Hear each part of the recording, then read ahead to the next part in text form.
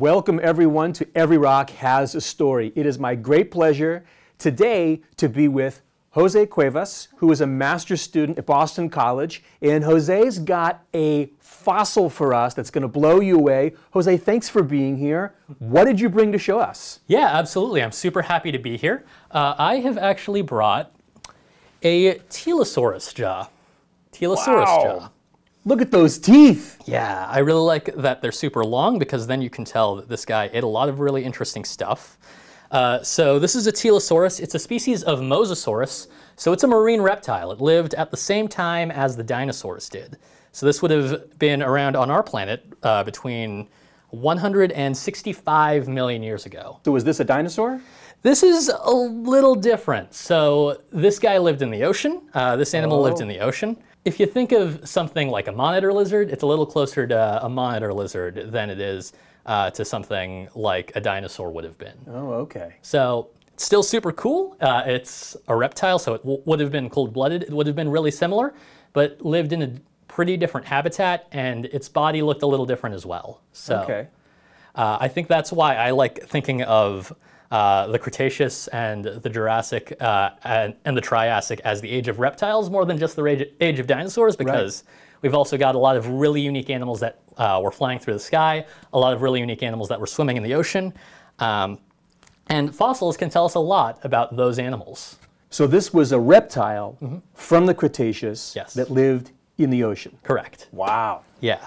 If I were to look at an animal with teeth like this today, I'm thinking of something like a mako shark.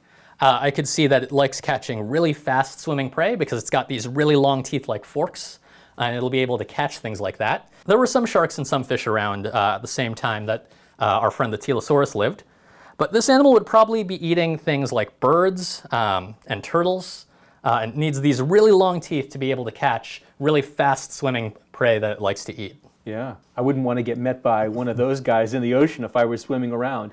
This sample was actually found in Morocco, so that's kind of close to the ocean, not super close. Yeah. But I realized that there are places that used to be ocean that aren't ocean today. Exactly. And if I became a geologist at the same time as being a marine biologist, I could learn a little more about these different places. I could tell these fun history stories, and I could go more places that were still the ocean. Yeah, exactly. You know what's really cool? Yeah. I got to show you something which is amazing. I got to show you guys this too. I also have a fossil, an ancient marine fossil that's also from Morocco. Yeah. Hold yours up. Here's mine. You guys have seen this one before probably. This is, well, you know what this is, right? That guy's a trilobite, This is a giant trilobite, and this is also from Morocco. And then this one is much older. This one's about 500 million years old. Yours, you said, is probably somewhere between 65 and 100 million years old. Yeah. So there were at least 2 times in the past where Morocco was flooded by the oceans and has all these sedimentary rocks with this ancient marine organism. So you can be a marine biologist, I guess, and you can be studying these crazy guys. Absolutely. Those crazy guys, these marine lizards from 100 million years ago, and you can be studying the biology in the oceans today. That is so cool. Yeah. Wow. 500 million years of marine biological history right in our hands right now. That's super exciting. Jose, how do you know so much about this stuff, about marine biology? So when I was a kid, I actually wanted to be a marine biologist, and my parents really encouraged that when I was growing up. So we would always go to different aquariums and different zoos, and San Diego is a great place for this. It's a great place to grow up. It's got the San Diego Zoo, which also has a lot of seals and sea lions, even though those are something you would expect more at an aquarium. And as I was growing up, I just kept getting more and more excited about this, and I just knew that I wanted to be out at sea. I wanted to be out learning about whales and different animals. And when I got into college, I realized that marine biology and geology aren't super different. We're both learning about the different parts of the Earth system. And I realized that there are a lot of stories in geology, there are a lot of stories in rocks that can still tell us a lot more about different Earth systems, about different marine systems. So I realized that if I learned a little bit more about the geosphere, I could tell better stories about the biosphere and about the hydrosphere. So I did that, and My parents were super encouraging. They are both engineers. So my parents are both engineers. They were really supportive of me learning not just engineering, but all sorts of different science and technology. They wanted me to learn how to program when I was like 8. So they're super happy that I finally learned how to program now that I am programming and coding and in computers. grad school. Yeah. So I'm just thankful that my parents were able to encourage me to explore a lot of different interests in science, technology, engineering, mathematics, and also in art. Yeah.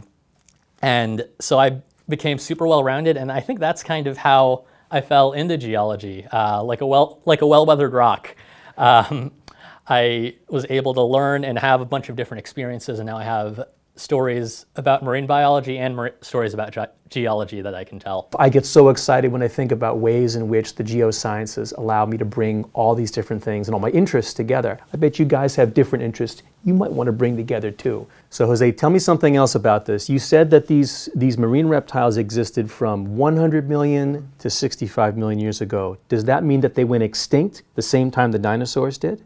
Yeah, so the world changed really suddenly, and I think of a sample that I've seen from Mexico in a place called Chicxulub, and this was a core collected by a ship called the Joides Resolution. It's like taking a giant straw, putting it in the ocean, and then pulling it up like a push pop, and then you can get all sorts of sand and mud and rock, and if you can look inside that sand, mud, and rock, it'll tell you something about the planets. You'll see something that looks like what we would think of as like normal everyday mud for the Cretaceous, and then all of a sudden we see every grain change. It turns black and it goes for several inches.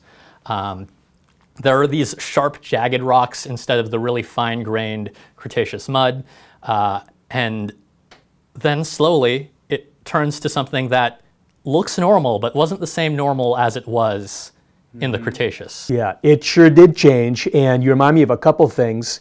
In a previous episode, Danielle, who you know, talked to us about her sediment core that she took out of the ocean, and that taught us about glacial processes. Her episode was all about mud. You're also reminding me, Jose, about this rock, which is going to be part of a future episode, all about exactly what happened and what it was like 65 million years ago that wiped out the dinosaurs and wiped out these marine reptiles. I can't wait to tell that story. This is wonderful. Jose, thank you so much for joining us on this episode. Wow, what a cool fossil that Jose showed us. Did you see those long pointy teeth? That was incredible. Now for a while there, it sounded like Jose was a biologist. And then for a while, it sounded like Jose was an oceanographer. And then for a while, it sounded like Jose was a geologist. That's one of the great things about the geosciences. The geosciences is a place where we can combine all of that together. Some of the greatest discoveries and big questions that scientists are exploring today in the geosciences are about where things come together. I'll see you next time. Bye-bye.